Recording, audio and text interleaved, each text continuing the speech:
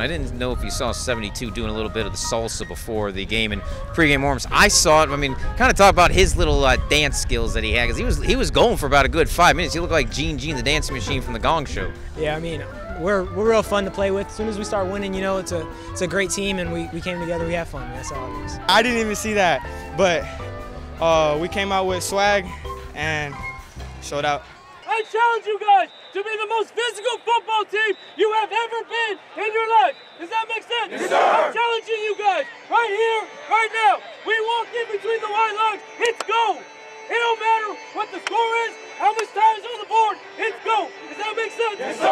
Guys, go play our brand of football. When I was reversing, I was coming right back around.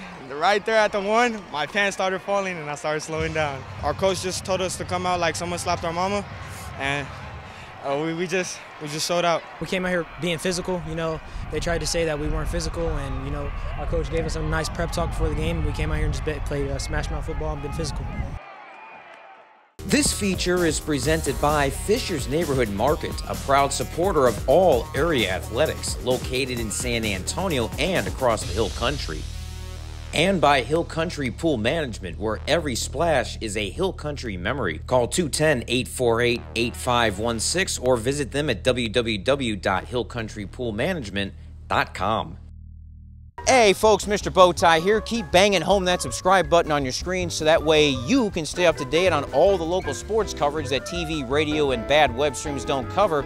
If you're not sure how to do it, think about Little Richard. A bop bop a loopa, a whoop pa, bang! Thank you so much and enjoy the show. Big time matchup on the Southside in 14 5A Division I as San Antonio Southwest visits South San Antonio. It's the biggest home game for the Bobcats in about 20 years. They're 5-1 on the season. A win tonight, and they will have their first winning record in 20 years, as they have had a hell of a bounce back year under head coach Phil Barone. As for Southwest, they are 5-0 to start the season. They have won their last 11 regular season games. That's the longest streak for the school since they won 16 in a row in the regular season, spanning the 08 and 09 seasons. Hey, it's always fun to be on the fun side of San Antonio. Let's check it all out, presented by Fisher's Neighborhood Market and Hill Country Pool Management. By the way, Southwest has won the last 14 in the series and hasn't lost to the Bobcats since 1996. That was also an Olympic and election year.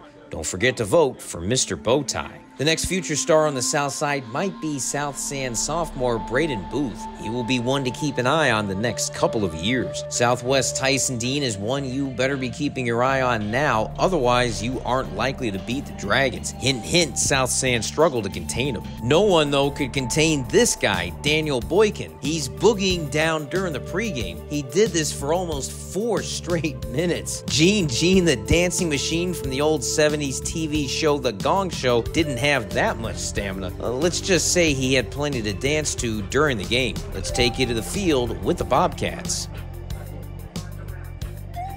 I challenge you guys to be the most physical football team you have ever been in your life. Does that make sense? Yes, sir. I'm challenging you guys right here, right now. We walk in between the white lines, it's go. It don't matter what the score is, how much time is on the board, it's go. Does that make sense? Yes, sir. Guys, go play our brand of football.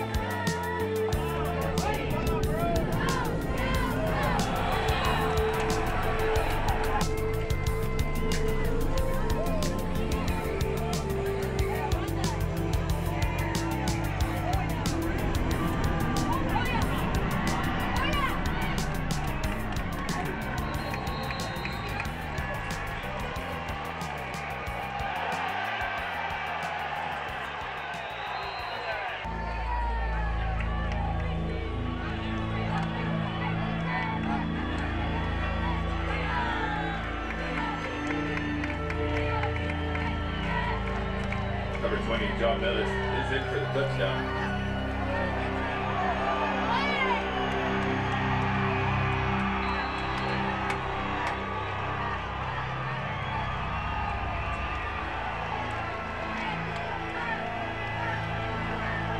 The game featured turnover issues with both teams having 4 each, Southside early and Southwest late. The Bobcats had 3 in the first quarter and couldn't sustain a drive. The Dragon turnovers were more trick plays. Dragon defense held the Bobcats to 231 yards of total offense and beat Southside 32-9 for their 15th straight win in the series and their 12th straight regular season win. Vets to this, I feel like. The most respectful way. My team, we've all been playing for a very long time. We're used to these crowds, so it was a great atmosphere at first, but they got kind of quiet at the end. But you know, we came out here and blocked out the noise and played our game. Our coaches told them that this is going to be a good game, and we had to set the tone. And we set the tone in the first quarter. We put in a really hard week of practice, and we came out here and executed like our coach set it up. So we knew the play. We knew the play from last week. We're going to come out here and just execute, and that's all we did, execute. When I was reversing, I was coming right back around. Right there at the 1, my pants started falling, and I started slowing down. Our coach just told us to come out like someone slapped our mama, and we just showed out. We came out here being physical. You know, they tried to say that we weren't physical, and you know, our coach gave us a nice prep talk before the game, and we came out here and just played smash mouth football and been physical. Southside will play Southside next week, needing to win not only to secure a winning season, but to stay in the playoff race. The Dragons will prep for the next couple of weeks before facing January 10, most likely for the district title. Hey, I need more Gene the Dancing Machine. Reporting from the fun side of San Antonio, I am Mr. Bowtie.